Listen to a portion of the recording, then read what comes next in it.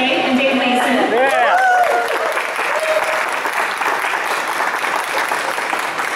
We're going to talk about the album and go over what it's all about and play some tracks here in a second. First, I'd like to bring up the President and CEO of the Rock and Roll Hall of Fame, Greg Harris.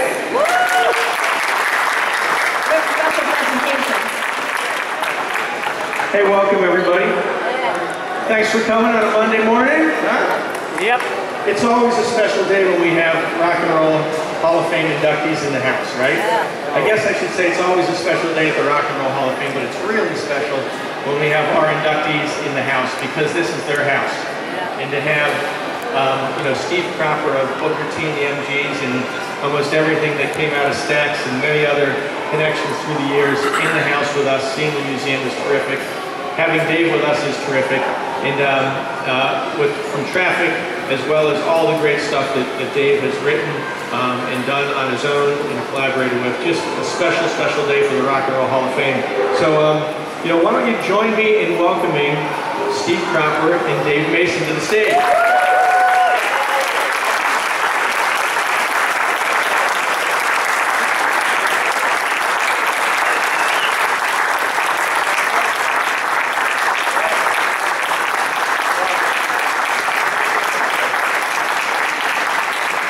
And I'm standing with this guitar that Steve and Dave both personalized. And this is a guitar that they've donated to us so that we can auction it off to support Rock and Roll Hall of Fame's education programs. To remind you, our mission is to engage, teach, and inspire through the power of rock and roll. And we do that every day in our museum. You're all learning something as you walk around the museum. You're going to learn a lot in this interview. But we bring through 50,000 school kids a year visit the museum. 20,000 of them come and participate in our actual education programs with trained teachers. And about 10,000 of them are CMSD students from Cleveland Public Schools. We pay for the buses to bring them here. And so funds that help us do things like that are really important. That's why they've donated this guitar to us. And when the kids are here, they learn math, science, social studies. Imagine teaching civil rights and using rock and roll. That's what our teachers do in this museum every single day. So we're grateful that Dave and Crop donated this guitar to us to be able to do that. So join me again in thanking them for the support.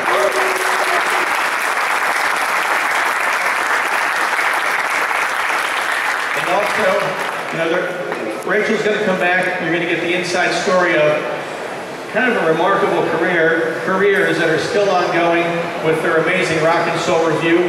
Who was at the Kent stage last night? All right, welcome back everybody. A great, great show. And Rachel, come back out here. Rachel's going to be joined by one of the stars of the show, who was with them last night at the Kent stage. And Gretchen, I knew Rhodes, but I didn't know Gretchen. Gretchen Rhodes, please join us. Gretchen, come on.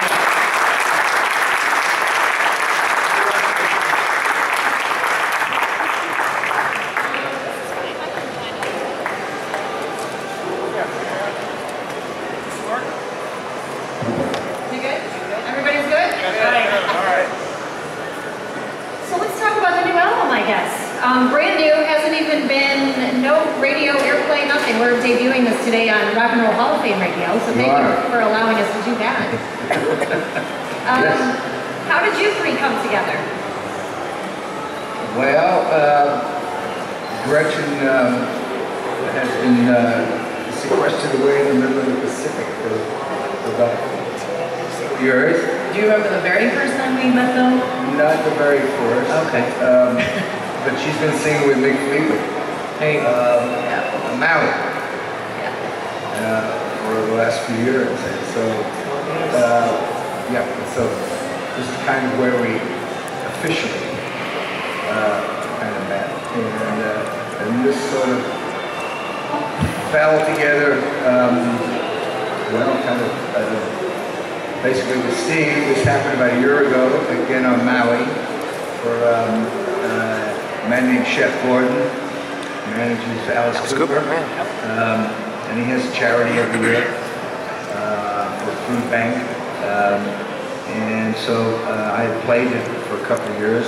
Gretchen obviously had been doing it for a while, And Steve came over and did it a year ago, right? A year ago. And so that's when we sort of got together and threw this, asked him if he wanted to go out and play. And here we are. And also, and Gretchen, and hell, I've been doing Dave for 50 years, and I've been sort of making time for change for me. So we sort of put together this rock and soul review, and it's mixed up with some of my songs, with a couple of other people's tunes, and of course songs that Steve's written, co-written, with some great songs, Dock of the Bay, and things like that. So it's a great mix, and she's basically the star of the show. What she has been able to prove is that Dave has an incredible ear.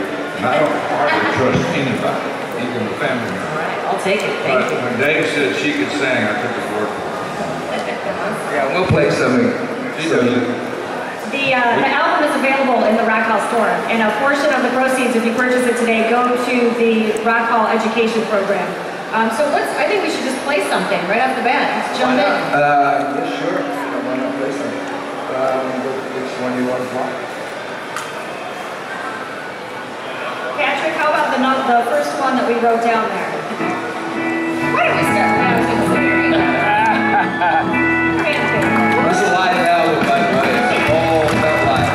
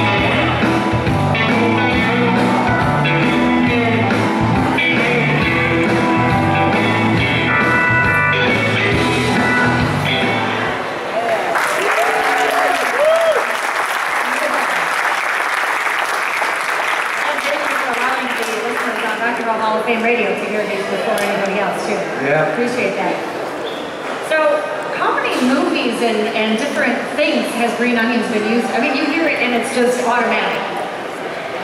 I really have no idea. Right now it's a dog commercial. So I didn't have to tell the story. It's fun to hear your music in movies and cartoons or whatever. But I never did think I'd write a song for old people coming to work. It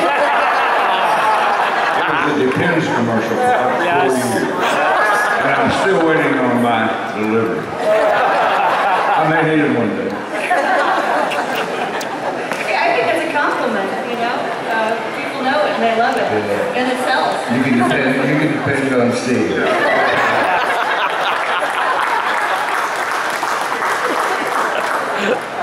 I love it. So you were inducted into the Rock and Roll Hall of Fame, Steve, in 1992 with Booker T and the MGs. I thought it was last year, but... It seems like it, I'm sure, right? 2 years old. You know, on that note, when you look at the course of your career, does it seem like it's gone by, like in the snap of the finger? Absolutely. Like I said, it seems like yesterday. Yeah. So what did that mean when you got the call? I don't know how did you find out that you were being inducted, and then how did you react? How did you feel? Well, to be inducted in this place is overwhelming, number one. So what do? You just sit there and stutter for hours. Yeah. If your mouth isn't, your brain is. It's pretty special. Awesome. So I am proud of one thing though. We played not too far from here to raise money to build this museum. Did you? At the ballpark. That was the first actual concert where all the money was donated to break the ground.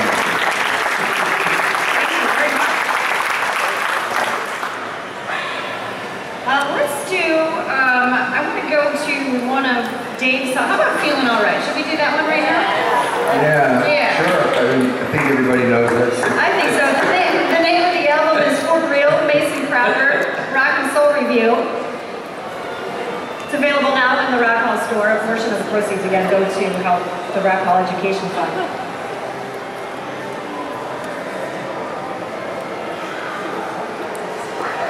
I'm springing this on Patrick pretty quick over there. It's out of sequence. I want to make sure we get to enough of these songs.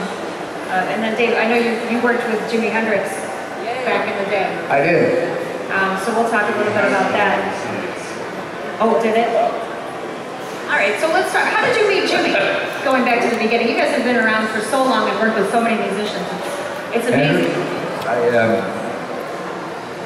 Basically there's, I'm English, so I moved here in '69. But back in London, there were, unlike the U.S. where there were a number of music centers. There was Philadelphia, New York, Detroit, Memphis, Nashville, San Francisco, Los Angeles. For us, everybody finished up in one place, London. So it was very easy to meet people. We had some semi-private after-hour clubs, and pretty much that's where I sat down and started talking to him. I spent some good time with him and finished up recording with him. Some of the tracks I have no idea what happened to, but some tracks I played bass and guitar. I don't know where those went, but a couple of things finished up on Electric Ladyland. One of them was, I played the acoustic guitar and his version of All Along the Watchtower. Yes. And also sing on Crosstown Track. Nice. So that's basically how I got to spend time with Jimmy. Amazing. There are no more, a lot of great guitar players, and no more Jimi Hendrixes. You ready?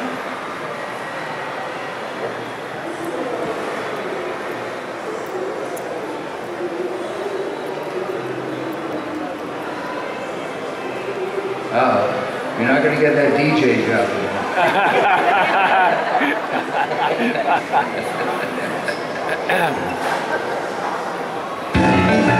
There we go.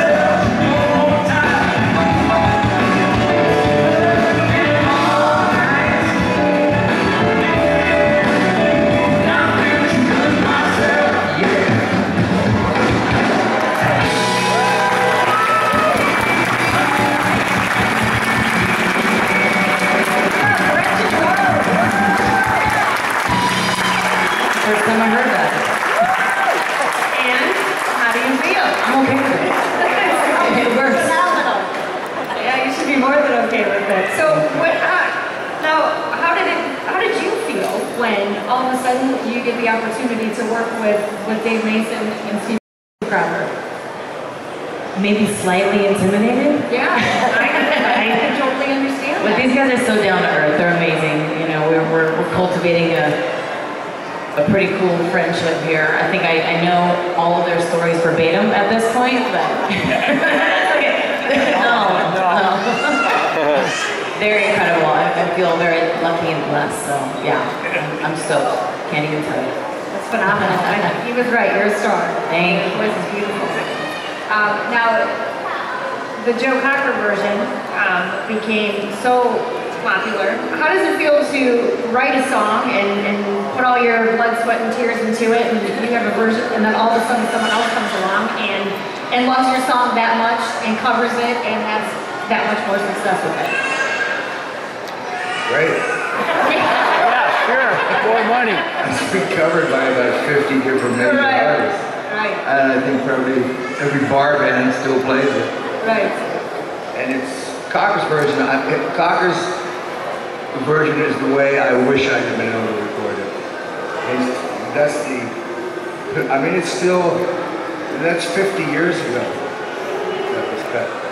It still sounds great. Beautiful. It still sounds great. So,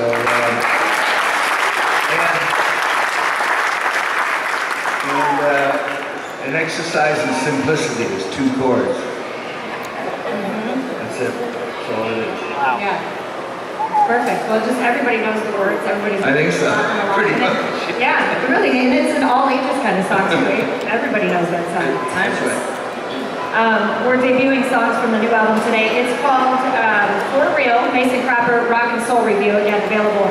If you want to purchase it today, it's in the store here at the Rap Hall. So growing up, going back to the very, very beginning, who were, Dave, we'll start with you. Who did you listen to growing up, or what made you think, yeah, that's, He's I'm one going of to do them. that? Really?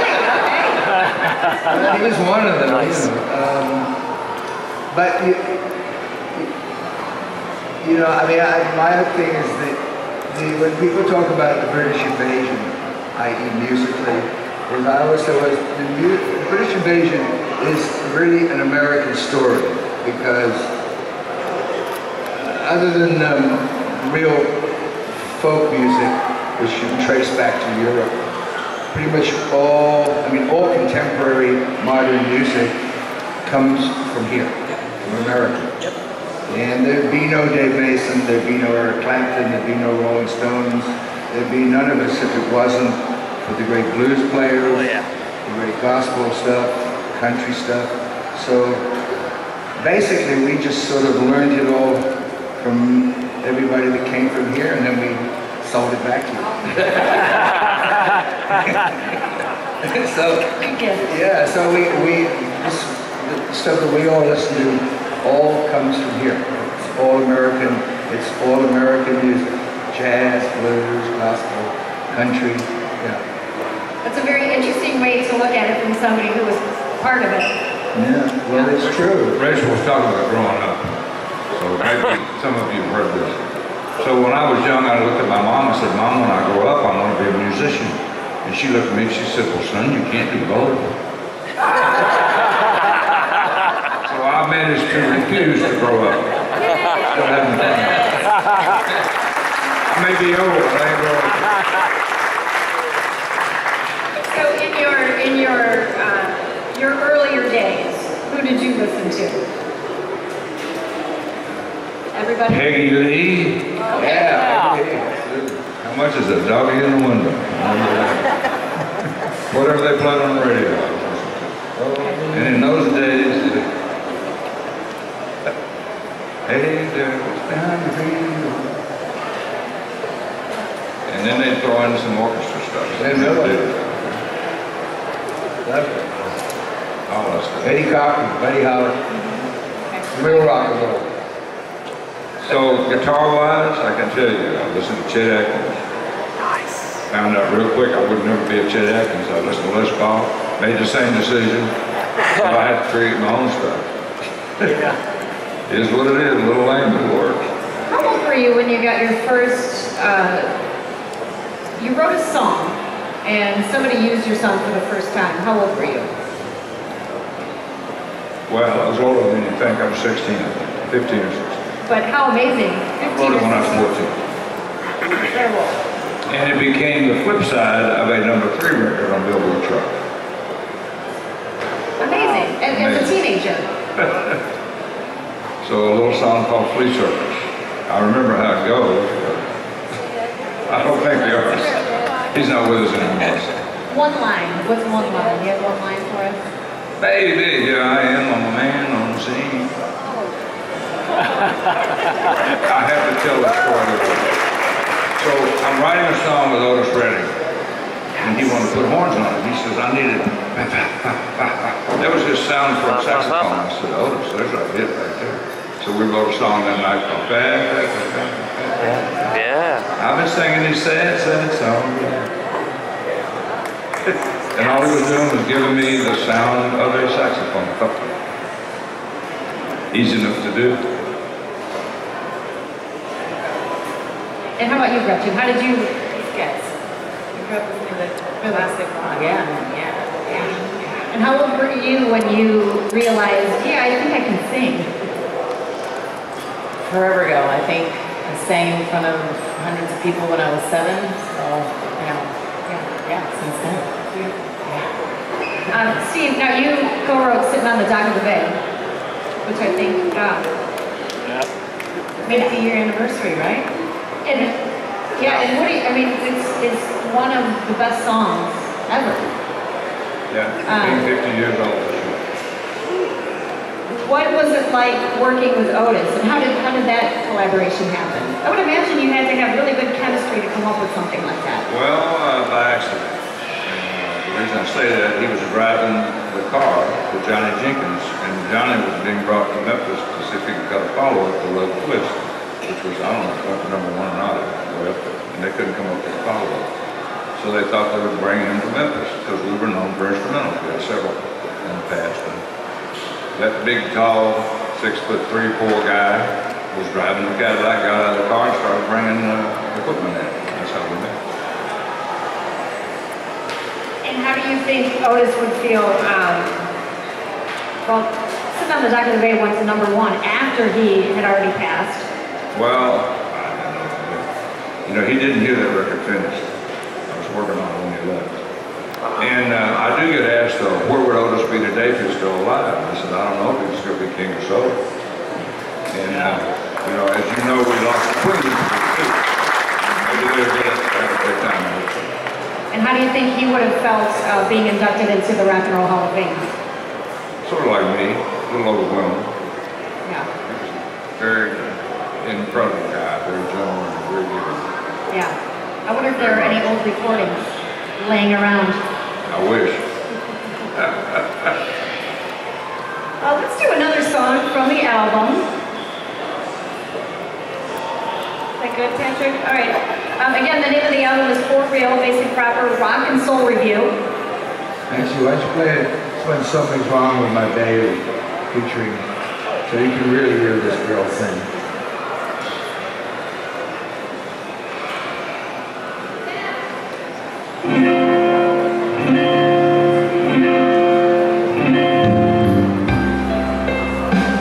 When something is wrong with my baby,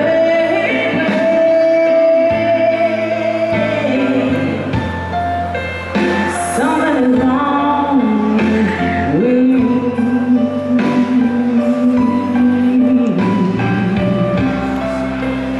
And if I know he's worried,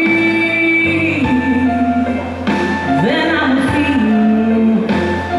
baby.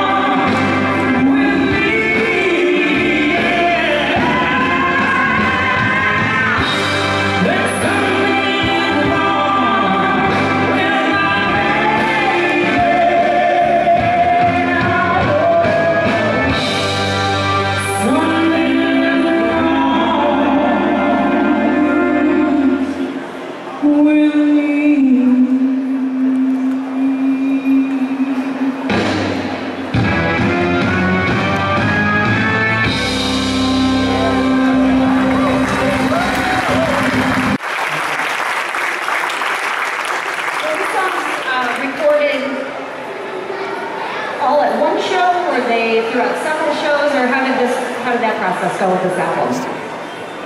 It was, we went to rehearse. A friend of mine had a large farm in Jefferson, North Carolina. All right. And he built himself a little western town. A recreation of an old saloon, dance hall. And so we went there for a week to rehearse. And then he had a private show. And all this is all from that one show. Cut live at Saloon Studios in West Jefferson, North Carolina. A little story on the CD, actually. So yeah, it's all cut just from one show. There's no overdubs. That's my band, and it's pretty damn good. It's the real deal, yeah. It's phenomenal. Well, that's why I called it For Real. That's why I gave it that title. And yeah, it's a great show. It's for me. It's like I said, it's a lot of fun. I've been doing Dave for 50 years, so it's nice to be able to mix it up and do something else. Do you ever get tired of being on the road, the wear and the tear on your body? Well, yes. I mean, obviously traveling is a little more wearing, but never a plane. No. That's what I do. Let me interject. Sometimes you're tired when you're traveling, but you don't get tired traveling. Well, true. I don't get tired playing, so that's the thing. Yeah. Now, you were inducted into the Rock Hall in 2004. Yes. With Traffic, founding member of Traffic. How did you hear the news that you were going to be inducted, and what was your reaction like? I forget exactly. I mean, I forget exactly how now. To be honest with you. But you know, like anybody, just a great moment. It was. I mean, it was. The actual evening was great. I mean, that was a great lineup. That was Traffic, Prince, Jackson Brown. That was here. That was here at the Renaissance. Yeah. ZZ Top. Jackson 5. Bob Seger. And again, the 50s group, I forget what the name, but it was a great lineup. And what was great about it is I got to do Feeling All Right with the backup band of Keith Richards, Tom Petty, Winwood, everybody. So it was kind of interesting. That is a phenomenal performance.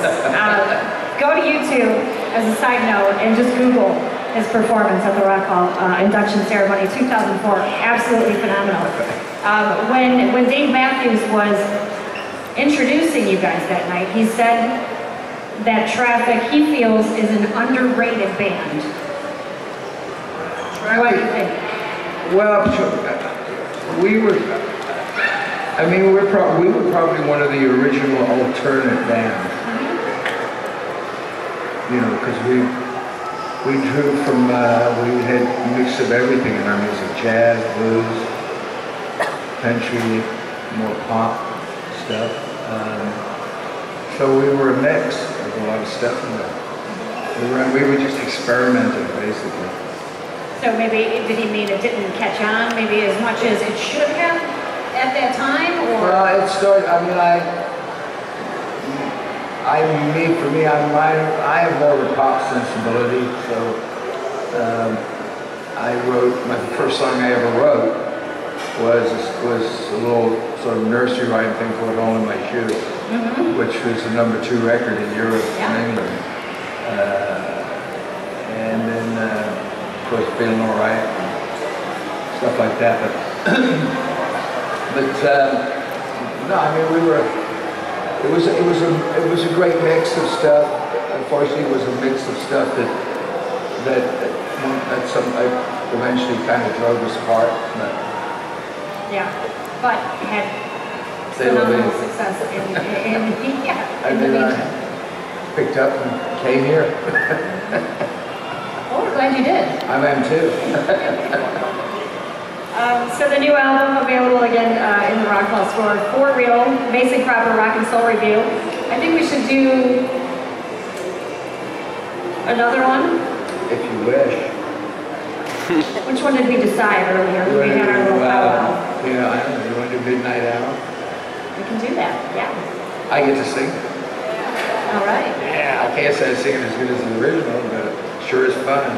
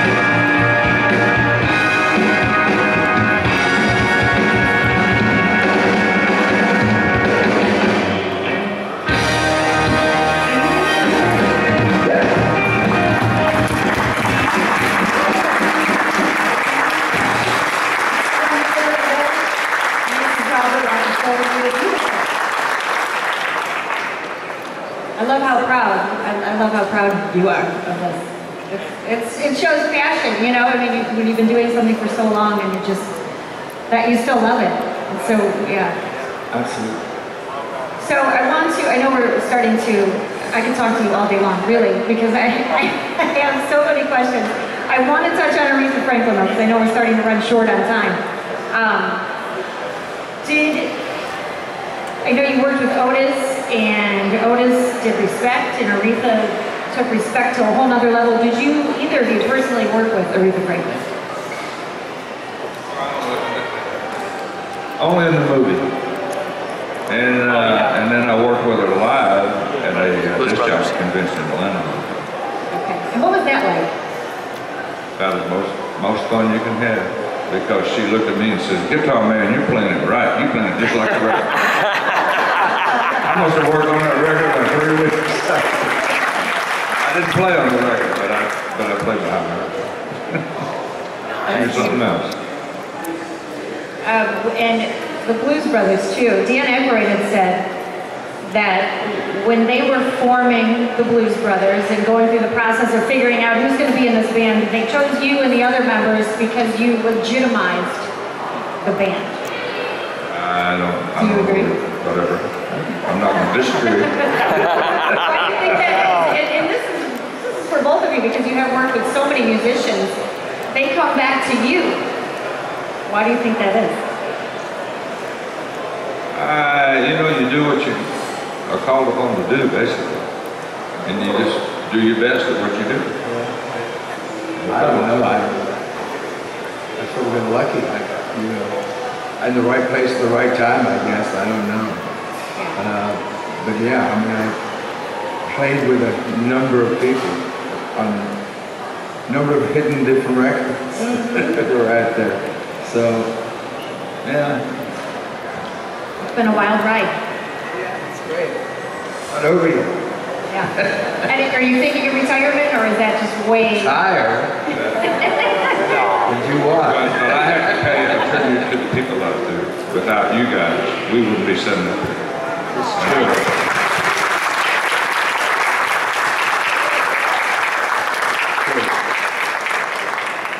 Right, and it wouldn't give people like me a job. A lot of work.